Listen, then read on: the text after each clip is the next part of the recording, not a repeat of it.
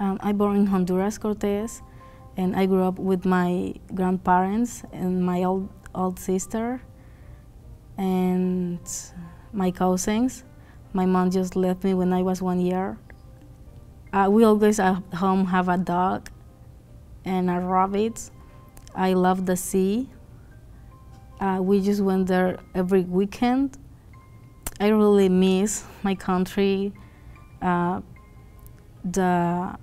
community, my culture, the food.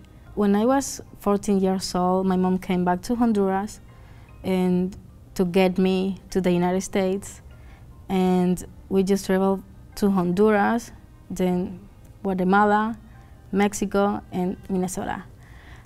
We travel walking and in a bus, day and night. The journey was 4 days, and we just went to McAllen, Texas. We were in immigration for 6 days.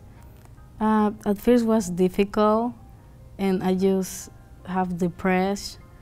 I miss all the food. The food was different taste. When I went to high school, I just feel like alone and a different person. I just always say yeah, because I didn't know the language, English. I took in my country English, but that was just one class. And at first it was difficult, but now I'm getting it. And that was not very difficult because there, Wilson High School, the system was really good. They have translators and people who's helping you all the time. They speak Spanish and English and a lot of languages. I love play soccer. I'm going to church.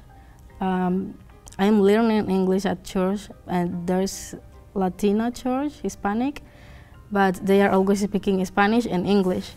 I learn a lot there. I love go to the parks with my little sister. I love volleyball.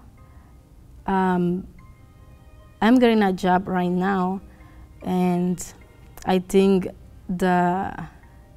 what I earn, what my mom earns in a day is a lot in my country.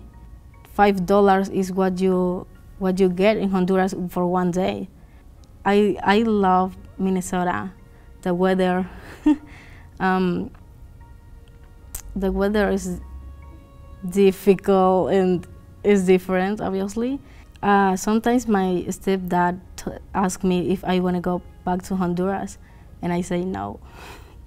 Well, at first I was interested in psychologist, but I changed my mind and I want to study interior design, and I want to be photographer and dentist maybe, but I'm not sure.